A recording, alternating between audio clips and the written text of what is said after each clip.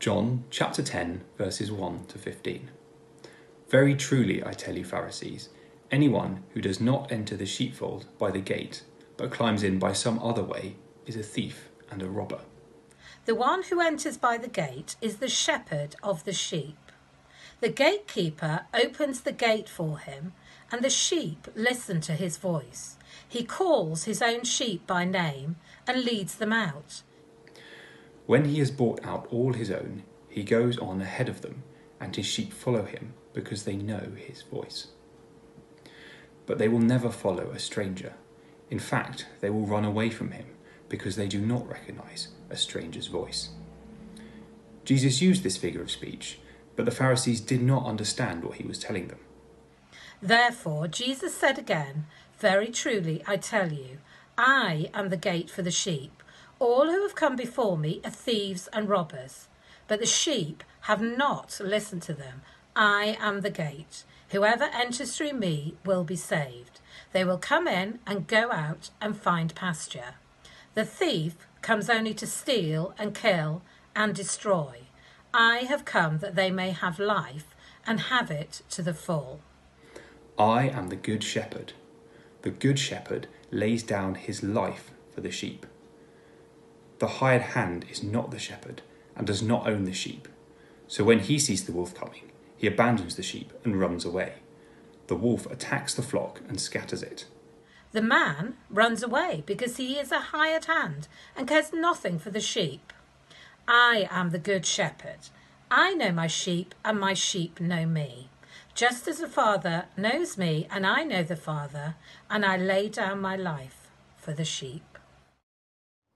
Alright there, my name is Shepherdy McShepherdface, and my parents named me Gur Unlush, but I was recently renamed for charity. Now, many people don't actually know what a shepherd does.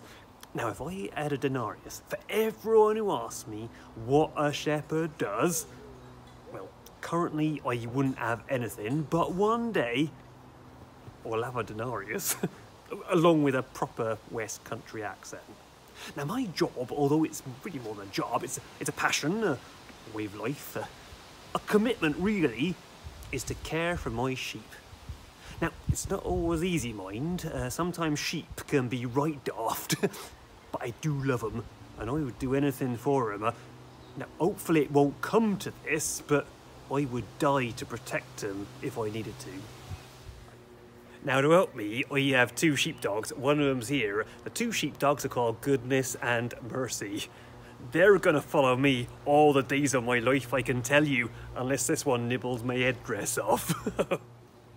Now, let me tell you about some stuff about shepherding that you might not know, unless you're a current or former theology lecturer based in Bristol. But I don't know if they'll be watching this video, of course. First things first, I know each one of my sheep by their name, and they know my voice. When I call them, they come to me, and when we walk, I lead the way, and they follow. Now, did you know that a sheep's nostrils, or the nose-os as us shepherds refer to them, are next door to its mouth, like here? Now, this means it can't drink rough water, or the water will go up its nostrils, and it will drown. Now, I like to think I'm a pretty good shepherd, and I know that having a sheep drown is not a good thing. So, I need to scout ahead and find still water that's not moving, so that my sheep can drink safely. Now, in the Middle East here, which looks a bit like Bristol sometimes, there are no green fields, just patches of green grass in the desert, and as a shepherd, I need to know where they are, because sheep can get tired very quickly, especially when you have to go miles to find food, or drink, or loo rows, or antibacterial hand gel. So I need to make sure I know when to give them a rest. And when I see them getting tired, I'll make them lie down in a green pasture, and I'll watch over them while they lie down. Now, sheep can be quite nervous animals, but that's probably because there are animals like wolves and even sometimes lions trying to get them prowling about. So I need to make sure I protect them. I've got to be brave. I've got my rod and my staff. They comfort me, especially in the dead of night when all is calm and sometimes not always bright. Now, when my sheep are asleep in their pen, I actually lie across the entrance, a bit like a gate, I suppose. That way I can stop daft sheep wandering off, as well as stop anyone bad getting in. Now, I've actually got a bit of a catchphrase I use. If I see a wolf or a lion, I stand, and I look at them, and I say, "You shall not pass!" That's from a film I saw called Fellowship of the Rings. Oh, so that's a little bit of information about what a shepherd does. Now I'm going to hand back to somebody apparently called Highgrove Studios. What a silly name to give your kid, eh? So we're going to hear from somebody who has an Ed. Oh, sorry. Somebody called Ed. Goodbye and God bless. Well, thank you so much, Janet and Alex, and thank you, Shepherdy McShepherdface. What a treat to have an authentic shepherd with a flawless West Country accent and his sheepdog with us today. My name's Ed, and our series Jesus Changes Everything is all about discovering who Jesus said he was. He made a number of I am statements in John's Gospel, and these words of Jesus continue to reverberate through history.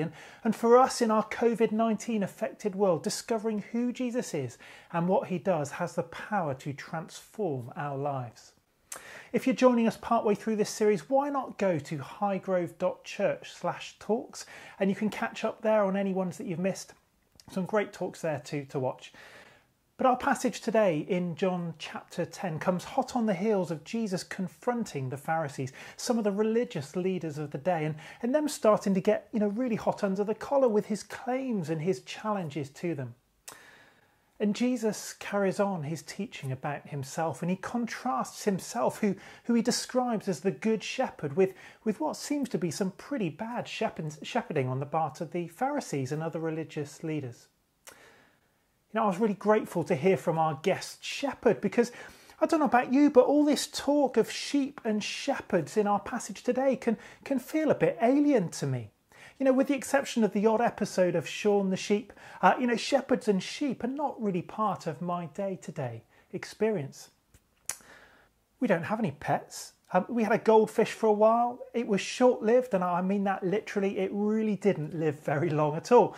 We have boxes of cereal that have lasted longer than that goldfish did. Many people watching might have a hamster or a cat or a rabbit or a guinea pig or maybe even chickens, but I wonder how many people watching today have their own sheep out back. And I know for certain today watching this, we've got a few teachers and home educators and accountants and doctors and dentists and students and cafe managers, but I wonder how many shepherds we have watching. Probably not many. If you're a shepherd, leave me a comment and set me straight. We'd love to hear from you. So when we read in the Bible of Jesus talking about sheep and shepherds, we don't have those really familiar images and concepts in our minds. But Jesus was so brilliant. He was an amazing teacher. He often used stories or used examples from everyday life to help put the point across, and this was no different. He was speaking right into the heart of everyday lives of the people who were listening to him. To his listeners, his mention of sheep and shepherds would have been really familiar to them. Many households would have had a few sheep, and in the village, instead of a playground and a cash machine, there would have been a sheepfold, like a walled enclosure where the sheep would be at night. A shepherd was someone who cared for their flock of sheep during the day, during the night, during summer, during winter, during storms, during heat waves. A shepherd kept the sheep from wandering into danger. He made sure they got fed. He watched over lambs being born. He protected them from other animals and from thieves and robbers. He led them into new fields with lots of grass. A shepherd's job was sometimes dangerous and it was very demanding sometimes, but a lot of the time it was pretty ordinary and quiet. A lot of waiting around. Actually sounds pretty idyllic to me. But a shepherd would know his sheep. He'd know which was which. He'd know which sheep was called Barbara and which was called William. It's got to be said, one thing I'm struggling with this whole kind of online church thing is that, normally I'm kind of waiting at this point for the whole sort of wild, raucous laughter to die down and I continue. But it's really weird not having any response. So, just likes and loves on Facebook, that would be great. Shepherds would have their own calling sound and pet names that the sheep would recognise. So the shepherd would call the sheep and they would hear his voice and respond to it, and they would follow the shepherd wherever he was going. Sometimes it's helpful to state the obvious, so I'm going to do that now. In this chapter, as Jesus talks, he's the shepherd and we are the sheep. So when Jesus says, "I am the good shepherd," it's a really, really powerful image. Jesus loves us. He cares for us. He provides for us. He protects us just like we're his sheep. He also knows us inside out. He knows your name. He knows what you're like. He gets you more than anyone else does. I don't know. I think he even laughs at my jokes. What do you reckon?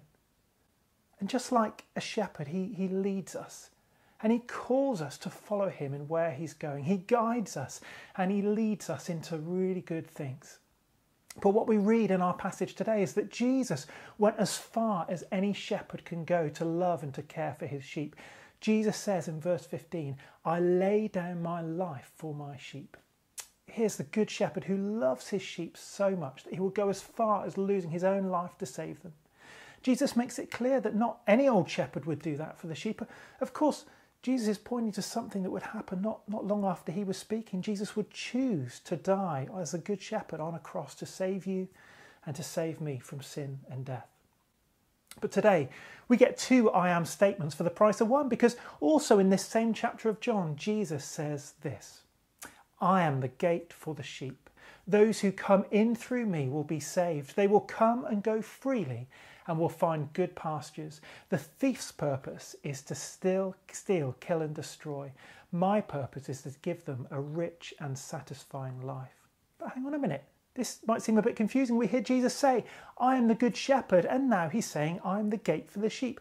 How can Jesus be both a shepherd and a gate at the same time? Well, our special guest shepherd this morning gave us the answer a bit earlier on. At night, the shepherd himself would lie across the narrow opening of the sheepfold to make sure that anyone or anything trying to get in would have to come through him first. The only way into the safety and security of the sheepfold was through the shepherd. Jesus is saying to us in this passage, "I am the gate. I am the shepherd you need to enter through to be saved. I am the doorway to knowing God. Believing and trusting in the shepherd, Jesus, is the way to a secure and firm future with God." But not only that, being part of the sheepfold doesn't mean we live a caged in, boxed in, can't move, can't breathe life. Instead, it's free range living. Being part of the sheepfold means we find meaning and purpose and fulfillment and peace and forgiveness, a rich and satisfying life, as Jesus says. Notice that Jesus says that the sheep can come in and go out freely, finding good pasture. In other words, new and exciting things to do, places to be. Life spent knowing and following Jesus is an adventure. There's freedom, there's life, and our eternal destiny is secure. And today I want to invite you to respond to the words of Jesus. I want to speak to two groups of people today. Firstly, if you're watching this and you're thinking, "This sounds great. I don't know Jesus and I want to. I want to be one of those sheep that is looked after by the Good Shepherd. I want a rich and satisfying life and all that that means."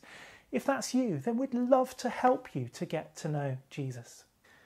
One of the most famous passages in the Bible is just a few chapters earlier where Jesus says this, John chapter 3, verse 16. "For God so loved the world that he gave his one and only Son, that whoever," and for the avoidance of doubt, that's anyone, that's everyone, that's me, that's you, we're all included, "that whoever believes in him shall not perish but have eternal life." Choosing to believe in Jesus, to know him and to be led by him in your life is a choice to turn away from doing life on your own terms. It's a choice to stop wandering off from following every other kind of voice that promises so much satisfaction but delivers so little. The Bible calls living life on our own terms rather than on God's terms sin. But Jesus offers forgiveness and a new free way of living, and he gives us a gift. He gives us the Holy Spirit to help us live our lives. If you'd like to accept that gift today and to follow Jesus, I'd like to invite you to say a short prayer with me. So just echo these words, either out loud or maybe quietly in your heart as I say them now. Lord Jesus, I'm sorry for the things I've done wrong in my life. Please forgive me. I now turn from everything that I know is wrong. Thank you that you died on the cross for me so that I could be forgiven and set free. Thank you that you offer me forgiveness and the gift of your Spirit. I now receive that gift. Please come into my life by your Holy Spirit to be with me forever. Thank you, Lord Jesus. Amen. If that's a prayer that you just prayed with me, I'd love to have a chance to tell you a bit more about what to do next to get to know Jesus better. Drop me an email on hello@highgrove.church and I'll get straight back to you. My name's Ed if you missed that earlier on. Get in touch with me. But secondly, as we come to land, I want to speak to anyone who's watching this. And actually, you've been feeling a bit lost in your faith in this season. For whatever reason, lockdown has meant that you've drifted away from God a bit. I want to invite you to return to embracing his care and his rest and his security. For you, the main thing you need to do is just admit and acknowledge that you've wandered away and say, Jesus, I'm coming back to you now. I know that you know me, but I want to know you in a closer way.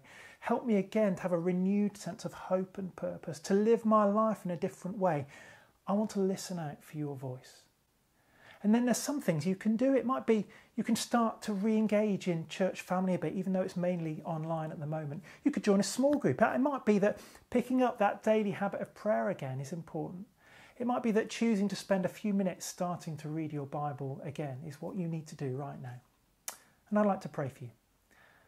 Lord, I pray for anyone watching this now who, for whatever reason, has wandered away from the shepherd. Thank you, Lord, that as we turn our faces towards you, you welcome us back with open arms.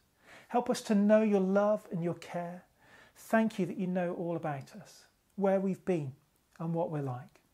We turn towards you now. Amen.